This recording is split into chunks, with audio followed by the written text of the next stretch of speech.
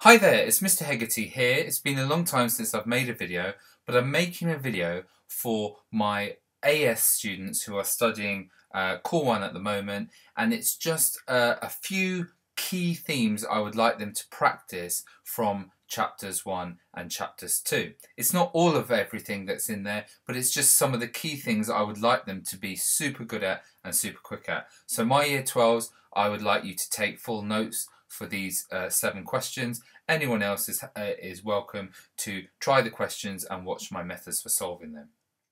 Okay, in 10 seconds I'm going to go through the answers to these questions. You may want to pause the video and try them yourself to test yourself against them.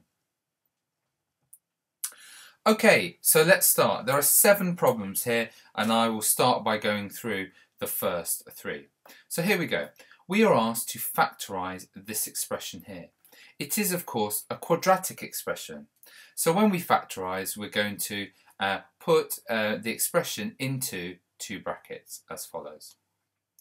Now, the way I do this, I look at this one here, this term, 3x squared, and I realize that the only things that multiply to 3x squared, or the whole numbers, will be a 3x and a single x.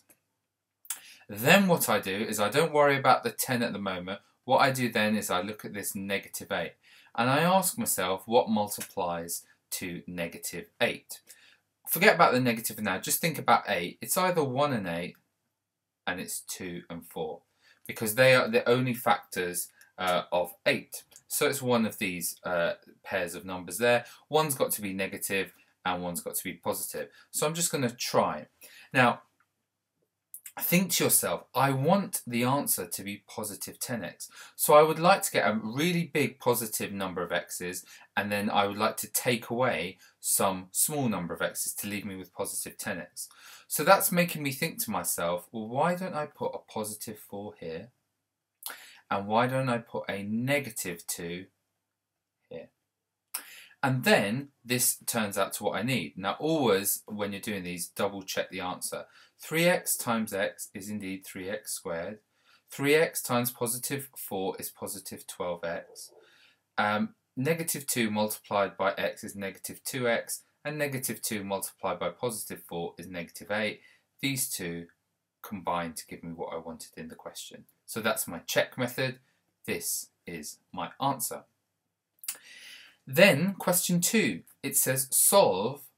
So this is an equation now. Before this was just an expression, you could factorize it. Now you can solve 3x squared, add 10x, subtract 8 equals 0. Now just before I do that, what I'm going to do is I would encourage you always, whenever you're dealing with quadratics and asked to work anything out, I would always ask you to sketch the quadratic. It's just really good practice. Now, the roots of this quadratic, I'm gonna actually find here. So I will show you that. If you're trying to solve this, what you would do is step 1, if you can, you would factorize. Then you've got 2 expressions multiplying together equals 0. So either the first expression is 0 or the second expression is equal to 0. In the first case, you add 2 to both sides and divide by 3. You would get x is 2/3, and in the second case you subtract 4 from both sides, so you would get x is negative 4 as a solution. So let's draw this graph then. It's positive x squared graph, so it's a U shape. Okay, so we know it's a U shape. It has roots at 2/3 and negative 4. So it's got a root over here at negative 4 and it's got a root somewhere here at 2/3, and it's a U shape, so it will look something like this here.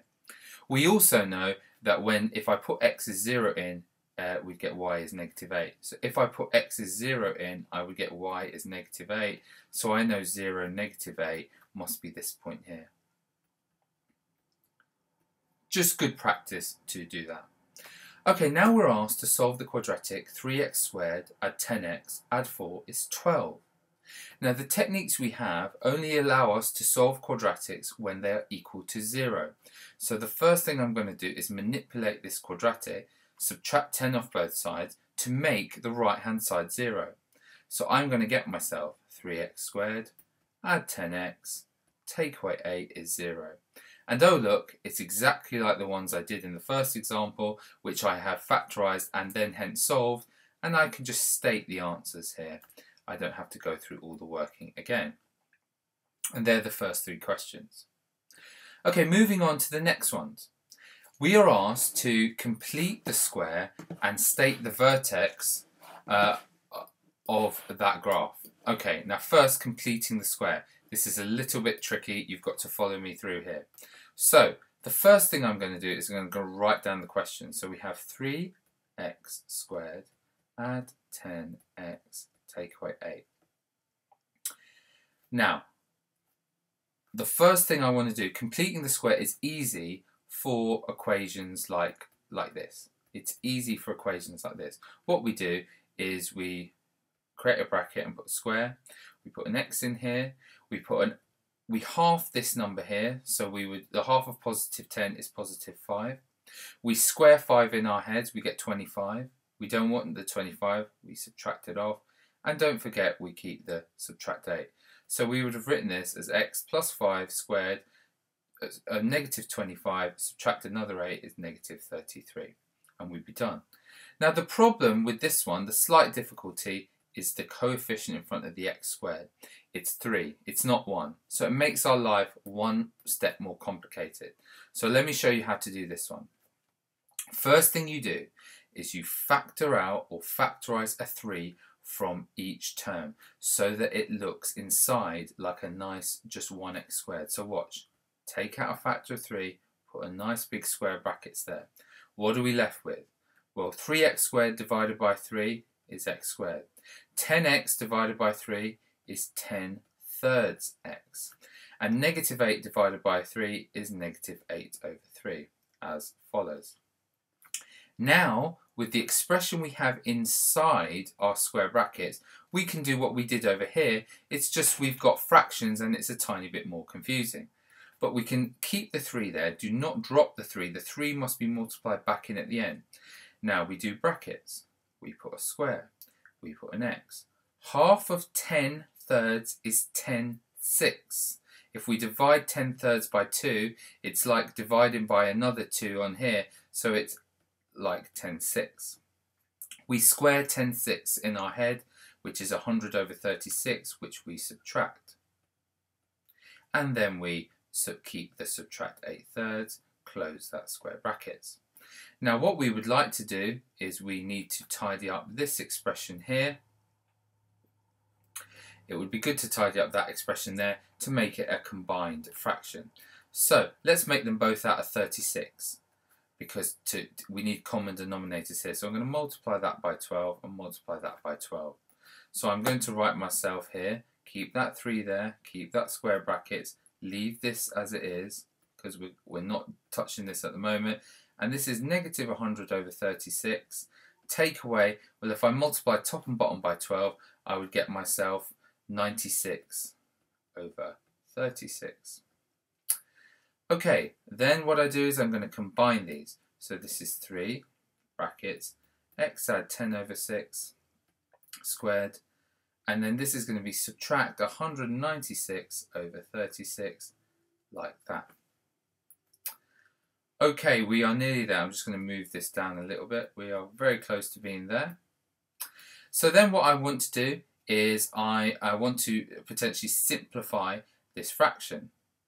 Okay, well before I do that, maybe what I'm going to do is I'm going to multiply the 3 back in. So I'm going to multiply the 3 by this term and by this term.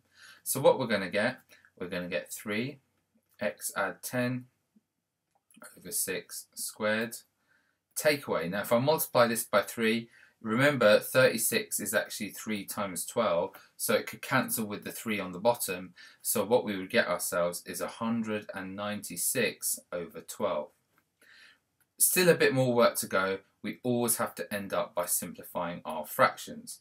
So this 10 over 6, by the way, well, the top and bottom have a factor of 2. You can divide a factor of 2 of top and bottom, and we would get 3 x add 5 over 3 squared, like that.